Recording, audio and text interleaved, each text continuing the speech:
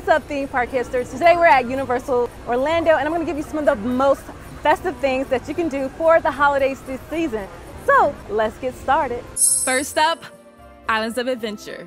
Now the first thing to do is to celebrate Christmas in the Wizarding World of Harry Potter, Hogsmeade.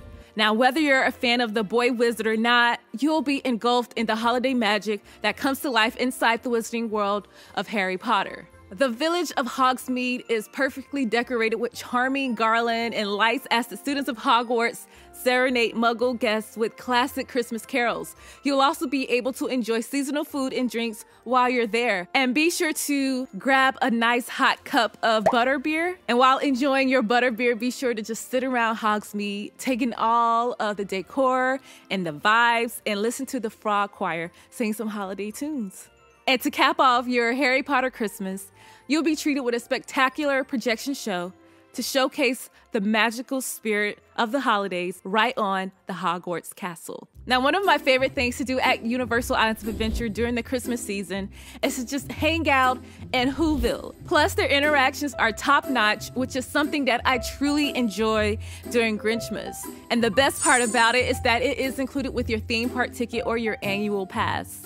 Don't forget to also watch the retelling of How the Grinch Stole Christmas live on the stage at the Universal Orlando Resort. It is one of the most magical shows to watch, and it truly gets you in the holiday spirit. It features music recorded by the Mannheim Steamroller and a score composed by Chip Davis. It's something that you cannot miss while you're at Islands of Adventure during the holidays. The next thing you do for the holidays at Islands of Adventure is to have breakfast with the Grinch. I mean, who wouldn't want to come face to face with the man himself, the Grinch, as he likes to put it on the movies. Breakfast with the Grinch and other Seuss Landing characters is a separately ticketed experience, and it happens on select days at the Circus McGurkus Cafe Stupendous. And you must have already paid for your theme park admission in order to participate. The Grinch and Friends character breakfast usually starts in the early to mid portion of November and usually continues to the end of December. And the cost for this experience is $41.99 plus tax for adults and $26.99 plus tax for children. Now, the next thing that you can do, which is quite new within the last couple of years, is the holiday tour at Universal Orlando Resort. Now, if you're a fan of doing behind-the-scenes tours at Universal, then you'll love this popular Christmas experience. And according to Universal, the holiday tour is an exclusive guided tour of Universal Studios and Islands of Adventure, and it's available on select dates from the middle of November through January 1st of next year. What's included with the holiday tour at Universal Orlando is that you get to enjoy hot cocoa with the Grinch, you get to meet Santa, you get priority access to one attraction, reserved seating for the Grinchmas Hula Day Spectacular, you get to enjoy small plates, you'll get to end your day with an exclusive after-hours showing of the magic of Christmas at the Hogwarts Castle. This is a great deal for you to do, and it currently starts at $79.99. Now we're at Universal Studios, so let's just go over and see what you can do there for the holidays. The first thing you can do is to watch the Universal Holiday featuring Macy's. And I'm so happy to announce that this fan favorite Universal Holiday event is back this year. This is absolutely one of my favorite things to do at Universal Studios for Christmas. Not only is the parade top-notch, but you get to feel as if you're truly in New York City watching the actual Macy's Thanksgiving Day Parade. During this parade, you'll get to see gigantic balloons floating in the air with the characters from Despicable Me, Shrek, and Madagascar. You'll even get to see the man himself, Santa Claus. The next thing that I love doing at Universal Studios during the holidays is to enjoy Christmas in Diagon Alley. Not only is Diagon Alley decorated in the most festive garland and Christmas lights, you get to also enjoy a nice hot butterbeer here while enjoying holiday tunes from the famous Celestina Warbeck and her Banshees. It's also just a nice vibe in there. It's very cozy. If you've been to Diagon Alley, you know what I mean. It's like, it feels like it's hugging you. And there's no better place to be than to be in the Wizarding World of Harry Potter Diagon Alley during the holidays. It's truly magical. The next thing you can do at Universal Studios is to meet Santa Claus. And this year, you will have the chance to meet the man himself with the opportunity to receive one My Universal Photos digital download.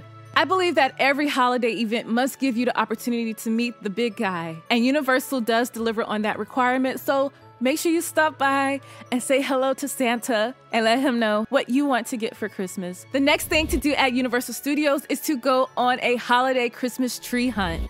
This is something that you can do to create your own holiday tradition at Universal. You can just sit there and search the Christmas trees throughout both the theme parks at Islands of Adventure and Universal Studios. And you can also make your way through the shops of City Walk, the restaurants of City Walk, to see how everyone has done their own Christmas trees. Be sure to take lots of photos of them. The next thing you can do at Universal Studios for the holidays is to visit the Holiday Tribute Store. It is such an incredible shop that is themed to the max with whatever your Christmas heart's desire is.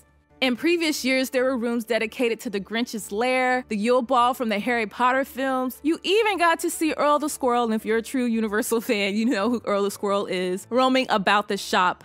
There was a naughty and nice list in Santa's workshop. It was just incredible, and you could spend hours just looking through everything that was in that shop. And speaking of shopping, the next thing I like to do at Universal Studios is to go Christmas shopping. And you may not know it, but both Universal Studios and Islands of Adventure have a year-round Christmas shop. They both have some incredible holiday ornaments and decor that you can bring a little bit of Universal holiday magic back to your home. And it is called the Port of Entry Christmas Shop in Islands of Adventure and the Park Plaza Holiday Shop in Universal Studios. So definitely stop by there and get all of your holiday knickknacks for the season. Now, this next thing should be for everybody, and it is to eat all of the holiday food at Universal Studios. And what I like about this is that you can create your own little Christmas food festival at Universal Orlando by tasting your way around both theme parks, resorts, and City Walk.